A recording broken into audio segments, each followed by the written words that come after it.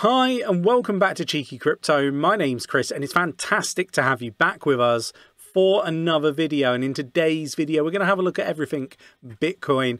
You know, we've seen a really good push to the upside recently. We're going to dig into everything that's happening and see if we can kind of figure out what's going on from a fundamental viewpoint.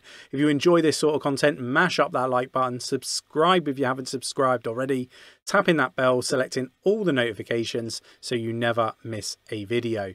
Right, let's get down to the desktop.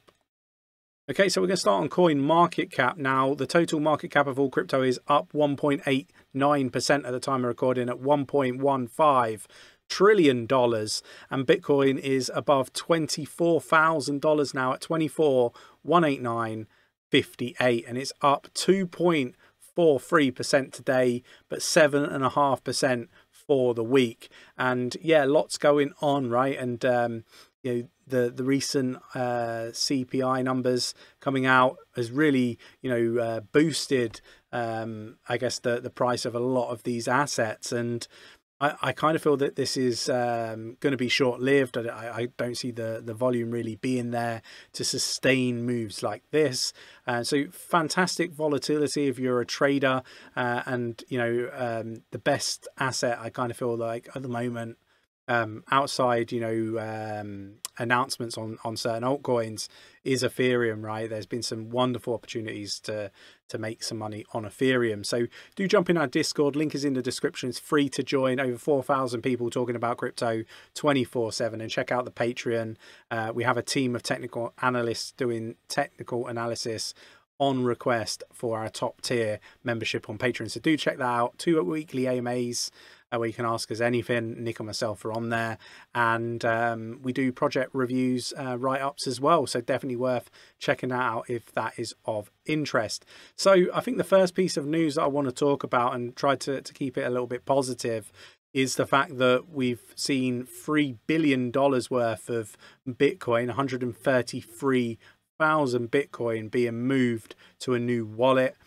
So again, really quite interesting here with the number of wallets, and this would, you know, basically put this individual in, you know, one of the top holders of crypto, of Bitcoin. Yeah, look, really interesting to see what's going on here. I think Grayscale hold nearly 683,000 Bitcoin. So yeah, really interested to get your views and opinions on you know, these individuals holding huge sums of BTC. I'm going to link this in the Discord for people to read through at their leisure. But I did think it was rather interesting that, you know, it could be somebody that's just purchased, or it could be somebody that, you know, is just moving it. They've already held it, but perhaps they're moving it to a more secure wallet.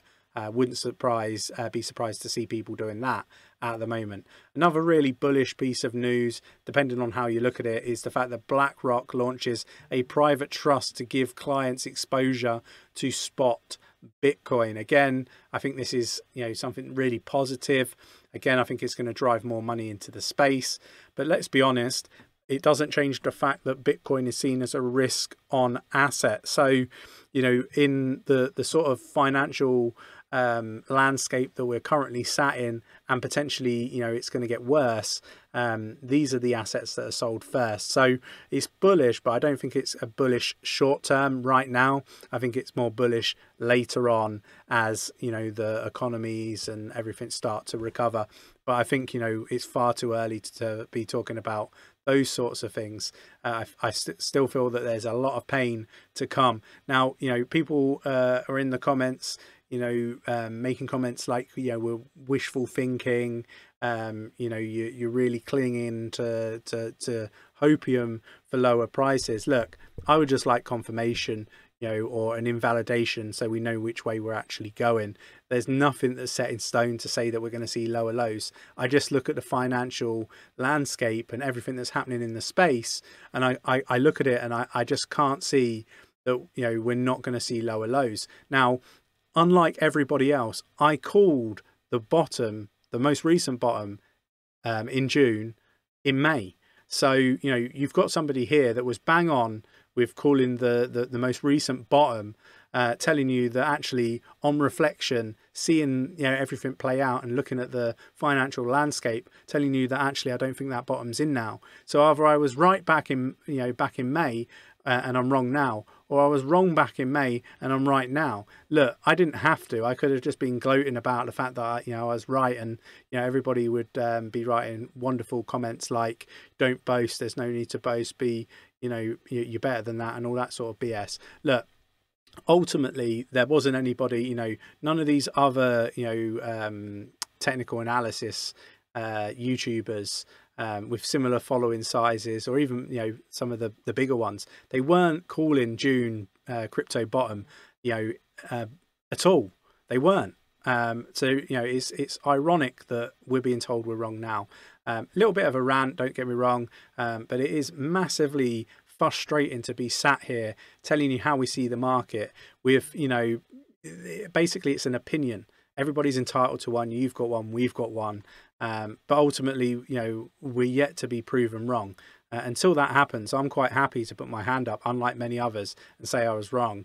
But, you know, at the same time, I am going to be gloating a lot when, you know, 6 months down the line where we see the new bottom come in.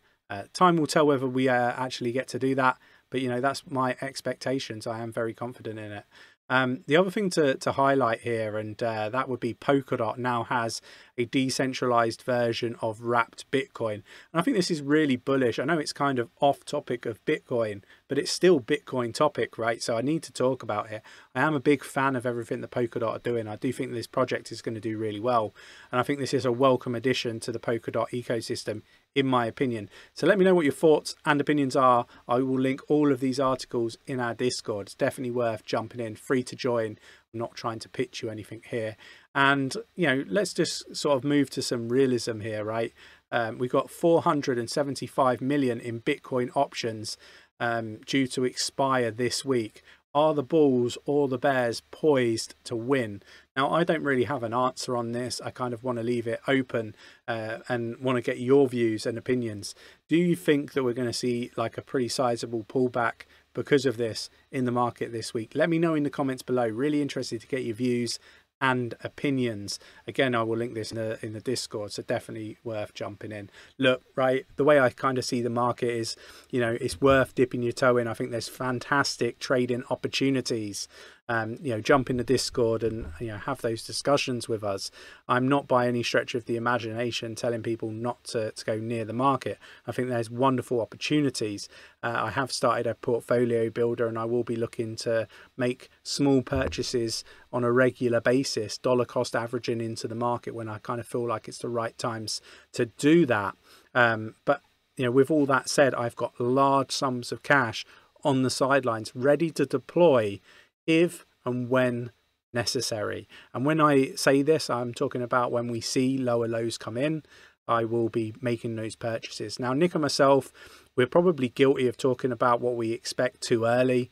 You know, we could have been talking about us going to, you know, higher highs than, you know, recently, not like the higher highs than, you know, all-time high and stuff, but, you know, the most recent highs, you know, going slightly higher than that. We could have been talking about that, and we could have held off telling you about like the stuff that's happening in China that isn't really being covered in the media at the moment. I think we're just guilty of being too early to expose what's, you know, about to happen in the market personally. But let me know what your thoughts and opinions are. I hope you enjoyed today's video, trying to be real with you, trying to give you our views, our opinions, you know, unbiased opinions. You know, we don't want to be like all the other influencers, you know, blowing smoke up your asses. I really want to just tell you what we see in the market, be really honest and transparent, unlike a lot of the others. And, you know, we're not doing this for clicks or views. We're doing this because we want you to be successful in the space. You know, if we're wrong, we'll be the first people to put our hands up, you know, in the air and say that we were wrong. However, you know, I think we're going to, you know, see slightly higher prices, and then I think we're going to have some realism, and a lot of people are going to be humbled. I hope you enjoyed today's video. If you did, mash up that like button, subscribe if you haven't subscribed already, tapping that bell, selecting all the notifications so you never miss a video, and I'll catch you in the next one. Take care.